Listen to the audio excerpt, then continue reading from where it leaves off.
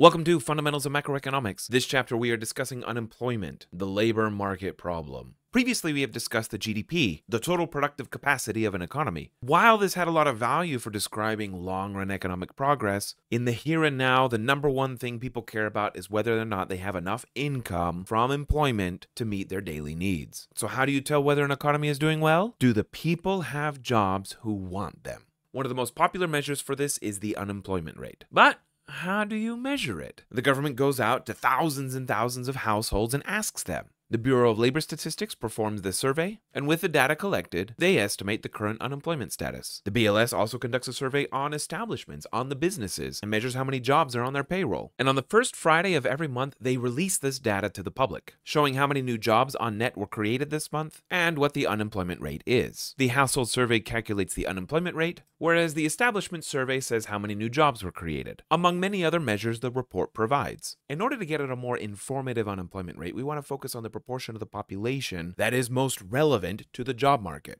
So first and foremost, we don't want to include children under the age of 16. If a 15-year-old does not have a job, they can simply go play more Call of Duty, and this is generally considered a socially healthy thing to do. We also look at the civilian non-institutionalized population, so those who are in prison or in full-time nursing care or active duty in the military are not part of the dynamic labor market. And then among these adults, we have those who are in the labor force and those who are not in the labor force. The labor force is defined as those who have a job. This is any job. It could be a part-time job, full-time job, anything. And then those who are unemployed, which in the year 2022 was just less than 6 million people. So who would not be considered in the labor force? Number one, the retired. They're living the good life. We don't want them to work. That's a good thing. We shouldn't count them. And the other big component are stay-at-home adults, either a stay-at-home spouse or a stay-at-home parent, still often working in the domestic sphere, doing household productions such as cooking, renovating, maintenance, landscaping, and the all-important raising the next generation. Or, if they're lucky enough, they can simply spend the whole time in pure leisure. Again, this is a good thing, most often done by choice, and should not be part of a standard measure of unemployment. So the official unemployment rate is taking the total number of people unemployed, and we define that as those who have actively looked for work in the past 4 weeks, and then divide that by the size of the labor force. That is the total unemployed people plus the total employed people. We plug in some numbers for this, 5.99 million divided by 164 million, and we get 3.6%. But one number is not going to tell the whole story. Some of those people not in the labor force might not necessarily be there by choice. So we might also be interested to know the labor force participation rate. That is, take the total size of the labor force and divide it by the civilian non-institutional population, sometimes called the working age population. And in the United States, in the year 2022, that number was 62%.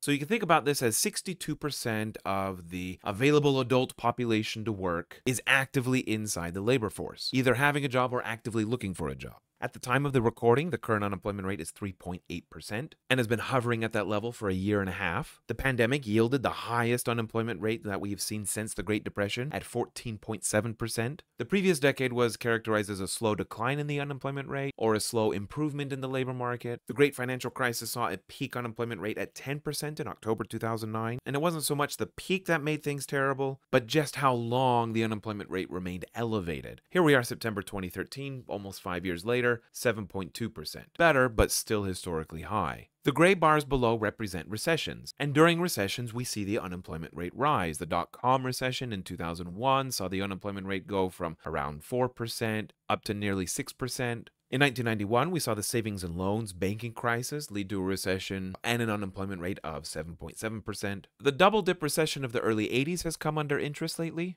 This was a recession largely manufactured by the Federal Reserve in order to combat the decades-long severe inflation that they had experienced previously. And although it peaked quite severely in late 1982, the recovery over the decade was steep. The recessions in the 70s were caused by oil disruptions, either by OPEC tightening in 74 or the Iranian Revolution in 79. And we see in the 1950s and 60s recessions were more frequent, but also quite short. Not everybody in the country experiences the same unemployment rate. This graph breaks it up by age. Teenagers by far have the highest unemployment rate in red. They peaked at 26% in December 2019 and are nearly always in the double-digit range. Young adults aged 20 to 24 have the next highest in the light green. The blue is the national average, and then the purple represents age 55 and older. As we can see, the older you are, the more experience and tenure you have in the workplace, the lower your unemployment rate. We also see a wide variance based upon race. African Americans experience the highest unemployment rate, followed by Hispanics and Latinos, the national average, and then whites slightly below that.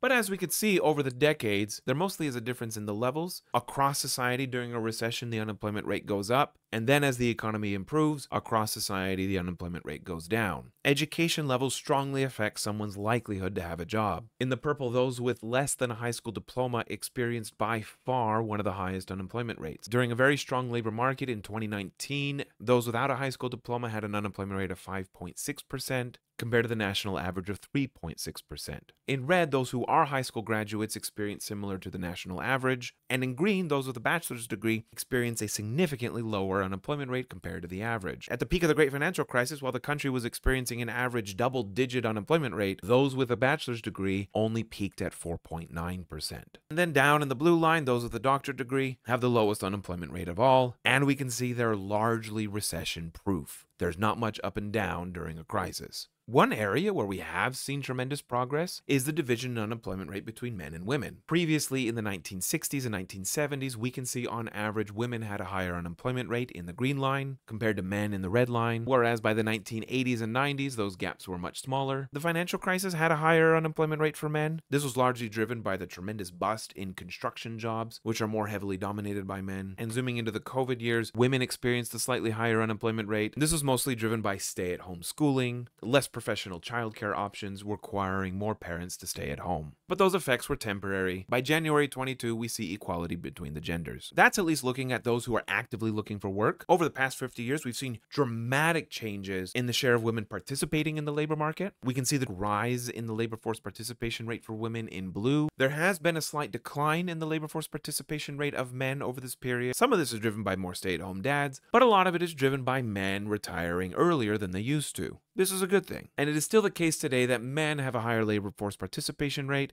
at 62% compared to women at 57.7%. I want to make one last point about measuring the labor market. The official unemployment rate only counts those who have been actively looking for work sometime in the past 4 weeks. Occupation. Gladiator. Did you kill last week? No. Did you try to kill last week? Yeah. Now listen, this is your last week of unemployment insurance. Either you kill somebody next week or we're going to have to change your status. You got it? Yeah. Sign.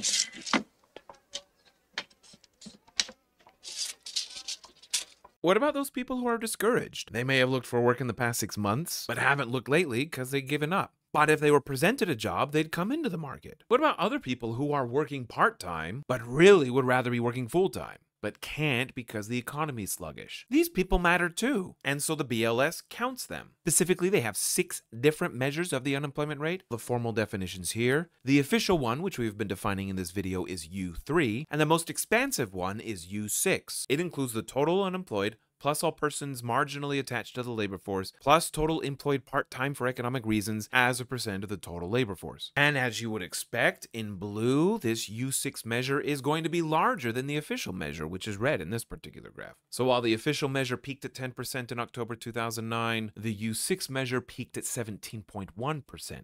The official measure peaked at 14.7% during COVID, whereas the U6 measure peaked at 22.9%. But notice both measures go up at the same time and go down at the same time. So while we have a lot of interest in measuring all of these things, the official rate is going to tell us a lot about the relative health of the labor market. Tune into the next video where we will be discussing what causes the unemployment rate and how we can address it.